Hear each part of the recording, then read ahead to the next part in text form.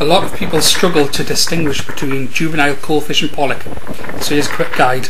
In this coalfish, if you look at the eye, you can see that the size of it is in proportion to the rest of the head, and that the lips are pretty much level when they meet, if anything very slightly underslung.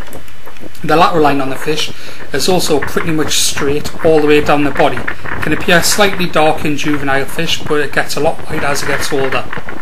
And the coloration on the back of the fish is usually a bronzy, greeny, bluey colour, which gets a bit more bluey as it gets older, but the coloration varies with habitat and all fish.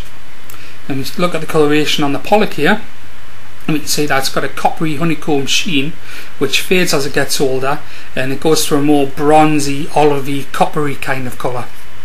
And then if we look at the bottom lip on the fish here, you can see that it's very, very underslung. Can't mistake that one at all. It's a key feature of the fish. And the eye is also huge compared to a coalfish as well.